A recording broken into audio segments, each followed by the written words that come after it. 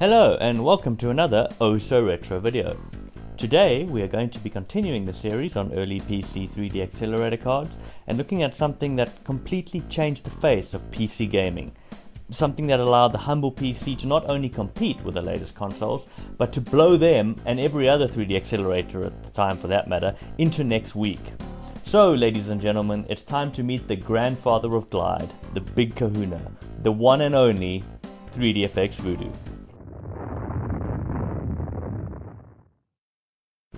But before we do that, I have to admit to one tiny detail. I don't actually have an original Voodoo 1 graphics card.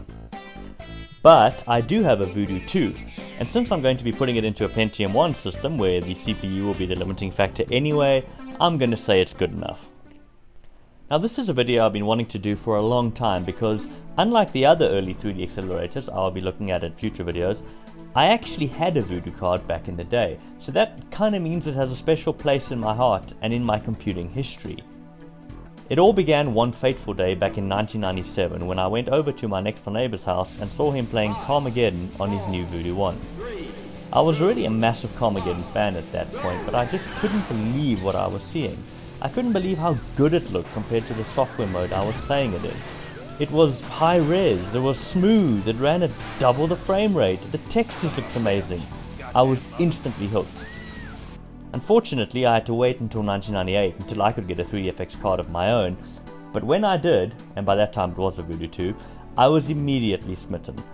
The weird CGI Voodoo chief guy on the box, the bold fastest 3D gameplay ever statement, the fact that it could do 50 billion operations and 3 million triangles per second. This was pure voodoo magic indeed.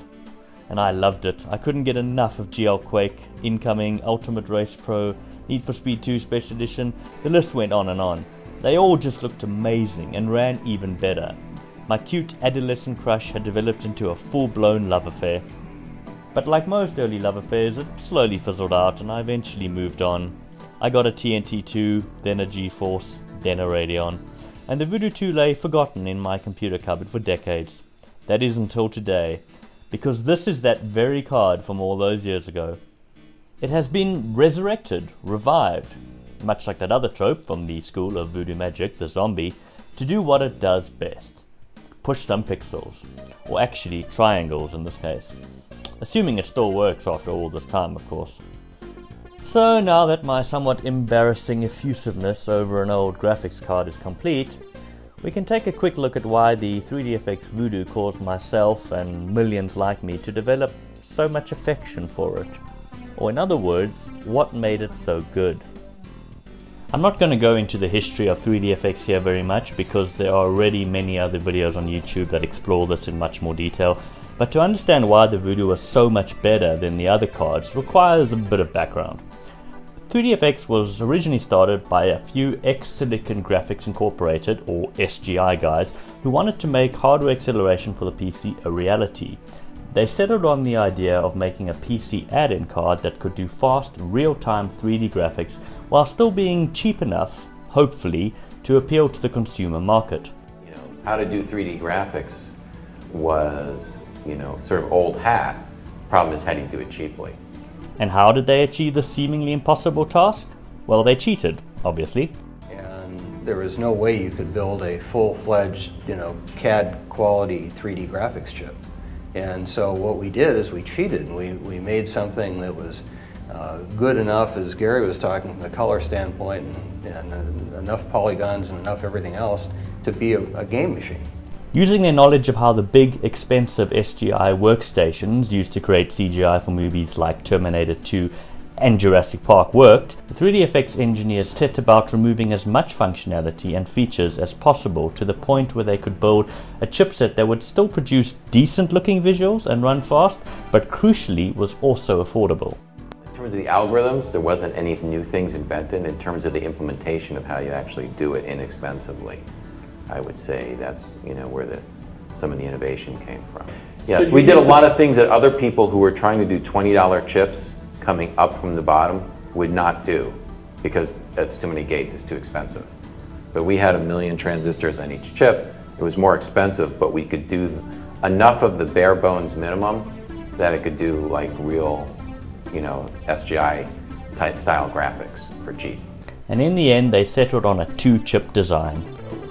We had this 2-chip set, and one chip was what we called the frame buffer chip, and so that did the Z buffering and the grow shading. And then we had a second chip that was called T-Rex for texture mapping chip. And T-Rex ultimately was kind of the real secret to our success, was the fact that we could do real-time, perspective correct, bilinear filtered texture mapping. 16-bit texture, RGB textures, and high quality, so the developers didn't have to jump through hoops. And this brings us on to the next key point that was a major factor in 3DFX's success. While other manufacturers like S3 and their Verge chipset that we looked at in the last video used their existing 2D cards and tried to add some 3D functionality to them, usually with very poor results, 3DFX decided to just throw out the whole 2D thing and start from the ground up with a board devoted entirely to 3D. At the time, this was a pretty radical idea. A graphics card with no 2D functionality was basically unheard of. We sacrificed 2D, which was very heretical at the time. We left it out of the chip, and you know, we were told by many experts in the field, you can't sell a graphics chip without 2D. You know, how do you run Windows? And our answer was, you don't. But in hindsight, this was actually a brilliant idea. There were already millions of 2D only cards out there, so why should 3DFX try to reinvent the wheel and waste time and resources on developing something that others were already doing perfectly well? Also, leaving out 2D would allow the Voodoo to devote all of its power and resources to 3D, thereby increasing performance massively. The 2D guys that were trying to come up from that kind of legacy architecture and add 3D, we would clobber them. They didn't have enough gates, they didn't have enough memory bandwidth, and you know, we loved to do side-by-side comparisons because it was just a joke. Another major piece of the puzzle was memory. Not only had memory prices been coming down rapidly in the years prior to the Voodoo's release. I mean, something happened along the way, which was the price of memory fell through the floor. When we were first doing the business model, I think we anticipated the initial graphics boards were going to be like $1,000. And by the time we had silicon, we were using EDO memory, right? Yep. It had gone from $100 a megabyte or something, or I can't recall what the numbers were, but to something like, hey guys, we could actually have a consumer product here. But the speed at which memory could operate had also been increasing rapidly.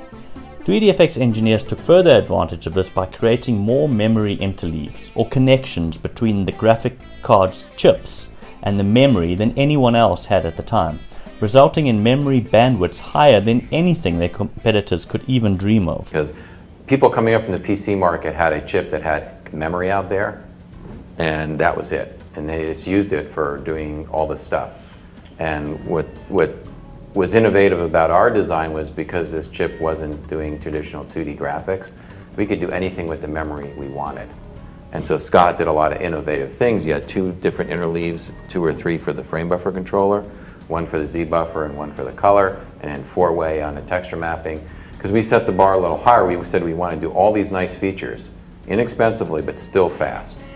And that required 6 different memory interleaves across the 2 chips, where most people had 1. I mean, our memory bandwidth that we had at the time was possibly an order of magnitude more than other people. And that's why we could achieve things that no one else could do. Once you put all this together, you have a card that not only looked good on paper like many of its competitors did at the time, but, unlike most of its competitors, looked even better in reality. So good, in fact, that side by side, it became very difficult to tell the difference between 3DFX's little chip and a $250,000 SGI Reality Engine workstation running the same game demo. Most of our side-by-side comparisons were actually on this $250,000 Reality Engine that we bought. And, you know, like this Valley of Raw demo, we had it running on both. And you would sit and stare at this thing and you could not tell the difference. It was really remarkable. Some, you know, PC graphics board that was, you know, that big compared to some monster Reality Engine. Right, so with all that out the way, we can look at the actual card a bit more. This is a creative 3D Blaster 12 megabyte Voodoo 2, or at least that's what I thought for the last 22 years, but today I found out that that's probably not actually true. Even though I bought this card brand new in an unopened Creative Labs 3D Blaster box, like this one back in the day, and I've had the card ever since, I recently noticed that there is no CT number anywhere on the PCB. My initial guess was that this was an early creative Voodoo 2 and was produced before they started branding them as CT6670s, which was a designation applied to all other creative Voodoo 2s that I've ever seen. But upon further research, I found that this card was actually made by A-Trend and not Creative. How an A-Trend card ended up in an unopened Creative Labs box back in 1998 is a total mystery to me. Anyway, now that my childhood has been shattered, let's get on with it, shall we? Like the Voodoo 1, the Voodoo 2 is a pure 3D only graphics solution, meaning it can't do any form of 2D, as mentioned earlier. And so it requires the user to have an existing 2D card to handle all the boring stuff, like Windows. The Voodoo then connects to the existing 2D card through this external pass-through cable, which allows it to take over the rendering from the 2D card when a game starts, and render that output directly to the monitor. Also, since this is a Voodoo 2, it has a few differences and improvements over the Voodoo 1. Firstly, there are two of these T-Rex, or texture mapping chips, we heard about earlier, and their associated RAM, whereas the Voodoo 1 would have only had one of these. Secondly, the Voodoo 2 used an improved fabrication process and faster RAM that allowed the Voodoo 2 to run at nearly twice the speed, 90 MHz compared to the 50 MHz of a Voodoo 1. Anyway, that's enough hardware porn. Let's get this baby into the light wood grain Pentium and see what she can do. So I have the card installed and we are back in Windows ready to go. Before I get started, I just want to mention that my VGA capture on this channel is not great quality at the moment, so the gameplay footage will look nowhere near as good as it does on the actual CRT monitor. I've done my best to capture the highest quality I can with the hardware I have, and hopefully you can still see what is going on. Choosing which games to show off for this video was a bit tricky because there were so many games that supported 3DFX's hardware and their proprietary Glide API back in the day, but I decided to start with a game that literally put 3DFX on gamers' radar: Quake. Quake was one of the very first, if not the first game to have a proper full 3D engine, unlike the 2.5D of earlier games like Doom and Duke Nukem 3D. And for the longest time, John Carmack, ID's chief programmer and 3D engine guru, had been a staunch supporter of using software rendering for his engines. But once he saw what the 3DFX Voodoo could do, he immediately realized its potential and quickly created a patch to add Voodoo support to Quake, and the result was, well, awesome, really. Once you had played GL Quake, the 3DFX version, you couldn't go back to software mode, and gamers clamored to get their hands on the Voodoo card so they too could experience Quake like it was meant to be played. It looks great, it runs fast, although the color palette consists mostly of browns and greens, so it is a bit drab.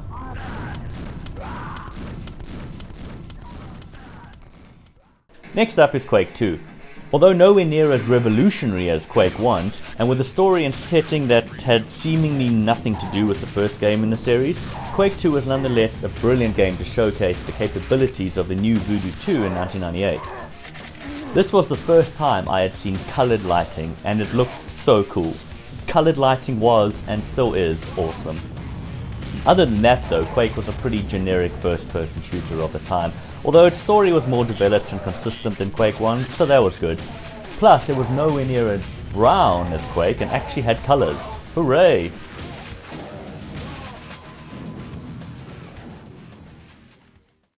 Now onto the game that introduced me to the Voodoo and which I probably spent more time than any other playing: Carmageddon.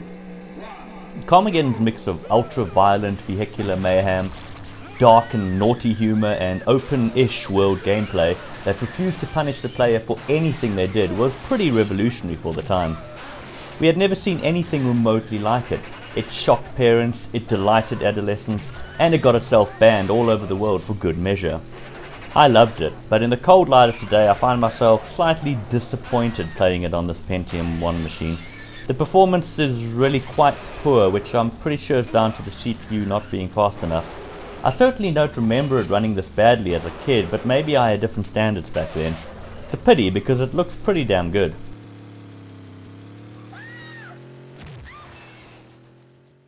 Need for Speed 2 Special Edition is next, and this runs really nicely in 3DFX mode as well, although there are frame rate drops from time to time, again probably caused by the CPU being a bit slow. It's totally playable though, and I have many fond memories of late night Need for Speed 2 LAN parties back in the day. Those were good times.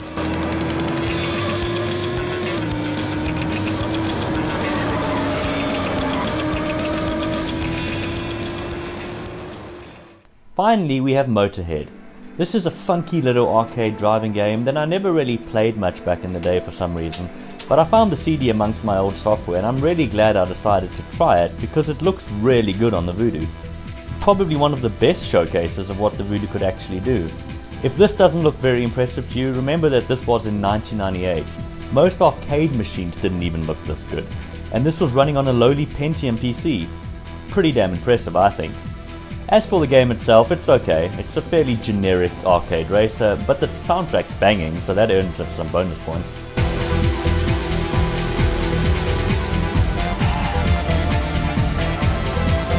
So that's pretty much all I have for you in today's video. The 3DFX Voodoo was a pretty special card back in the day because it was a genuine technological leap which transformed the PC into a fully fledged gaming powerhouse, which could easily compete with and even outclass anything from expensive arcade machines to the latest consoles. It kickstarted a technological arms race that continues to this day and which has provided us gamers with a countless number of amazing games and even more impressive hardware and visuals. It's the grandfather of the modern day GPU, and it was responsible for making my teenage years significantly more fun, and for that it has my appreciation and thanks. But anyway, thanks so much for watching. If you like this video, then feel free to leave a comment or a like, and don't forget to subscribe for more of this sort of content in the future. Until next time, cheers guys.